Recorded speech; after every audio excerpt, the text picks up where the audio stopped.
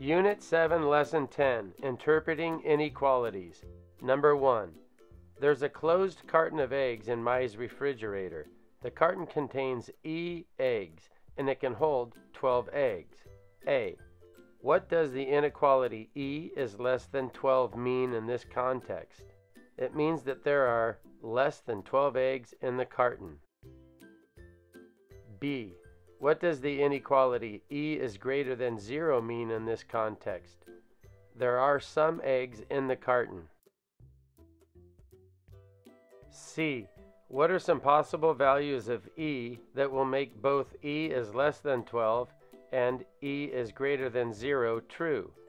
E could be any value from 1 to 11. Number 2. Here is a diagram of an unbalanced hanger. A. Write an inequality to represent the relationship of the weights. Use S to represent the weight of the square in grams and C to represent the weight of the circle in grams.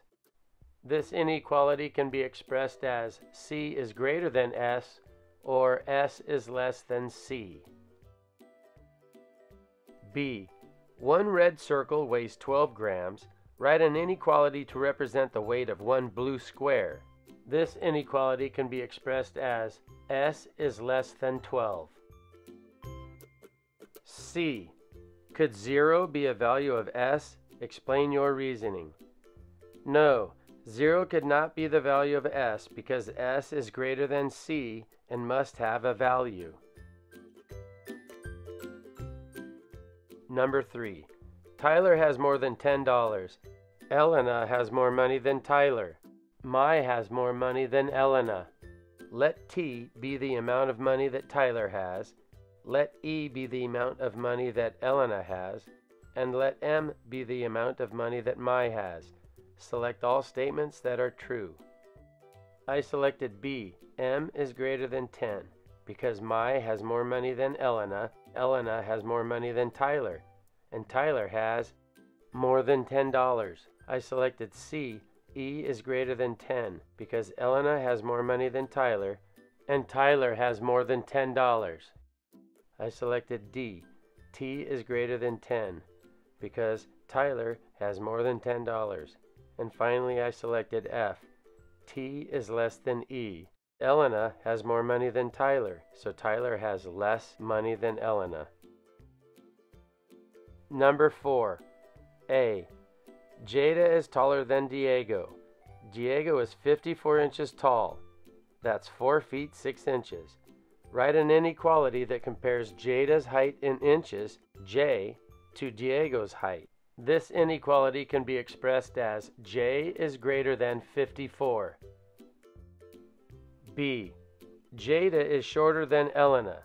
Elena is 5 feet tall. Write an inequality that compares Jada's height in inches, J, to Elena's height. 5 feet is 60 inches because 5 times 12 is 60. This inequality can be written as J is less than 60. Number 5. Which is greater, -9 over 20 or -5/10? Explain how you know. If you get stuck, consider plotting the numbers on a number line. I can compare -9/20 to 5/10 pretty easily because I notice that I can multiply the 20 times 5 to get 100, and I multiply 9 times 5 to get 45. So now I have -45 hundredths. And still, I have a fraction on one side and decimals on the other, and it's not so obvious. But I can turn this -45 over 100 into -45 hundredths just by writing it as a decimal.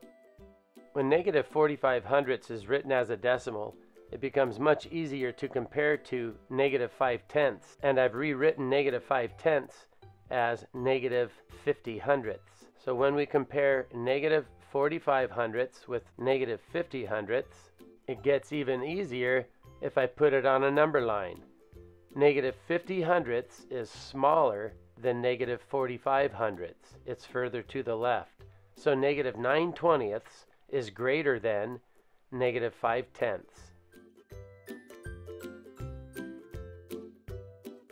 Number 6. select all the expressions that are equivalent to 1/2 to the power of 3. 1/2 to the power of 3, that's the same as 1/2 times 1/2 times 1/2. So we certainly can select A. And 1/2 times 1/2 times 1/2 equals 1/8. So we can select E. 1/2 times 1/2 times 1/2 is the same thing as 1 over 2 to the third power, so we can select B. We cannot select C because 1/3 to the power of 2 is the same as 1/9, and we cannot select D because its value is 1/6, and we're looking for a value of 1/8. Congratulations, you have completed Unit 7, Lesson 10, Interpreting Inequalities.